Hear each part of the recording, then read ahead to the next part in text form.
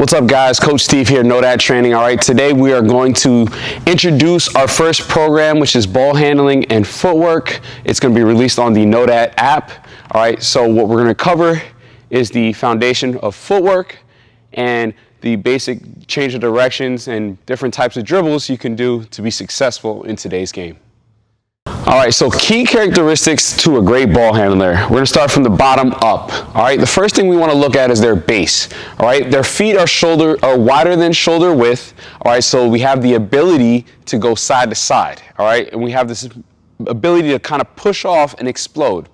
All right, next, we want to be on our toes. So we're here so we can actually explode by the defender when we decide to make a move. And we're in this position when we step forward to push off and go.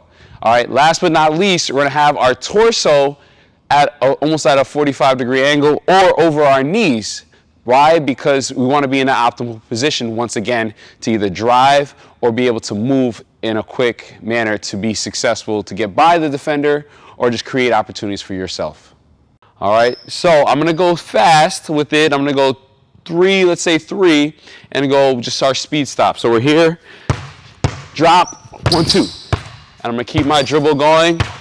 All right, drop, 1, 2. Last one, drop, 1, 2. Okay, so that's our speed stop. All right, now, like I just said, to make it more advanced, you can add moves to it.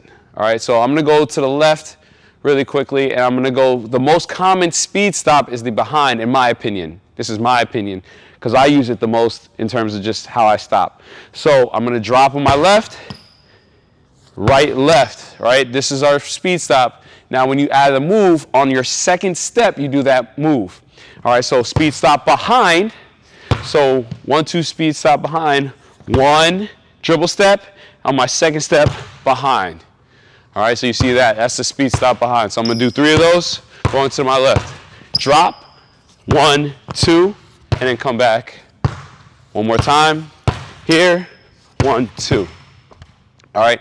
I'm going to go into this more in detail when we go into our more advanced, footwork, our advanced change of direction series and programs. But this is what I want to show you. It's just a foundation footwork to stop. And like I just said, you don't have to follow me. You can just take this, grow, and be creative. All right, so give this some time, focus on the details, and add this for your foundation to help you become the best ball handler you can be. All right, so the last part of our foundation is being able to actually stop. All right, there's different ways to actually stop in basketball, and I try to keep it simple where it's just either a jump stop or I call a 1, 2 speed stop. All right, so what we're going to go over right now is the 1, 2 speed stop. All right, and what we're going to do it out of is our drop, and then we're just going to stop forward. So I'm going to start back a little bit for the camera. All right, and then I'm just going to move forward and come back. All right, so how I'm going to start is in my drop. I'm going to take 1 or 2 dribbles. Boom. Now, our 1, 2 speed stop is exactly how it sounds. You're going to go 1 step, and then on your second step, you stop. All right, so how we break it down is I'm going to go 1. So my dribble step, which is opposite of the ball, right? Dribble step, and then stop with my second step. All right, one more time. This is called a speed stop. All right, drop, 1, 2. And you see I'm squeaking my foot to, hitting my foot on the ground so where it squeaks so I can stop.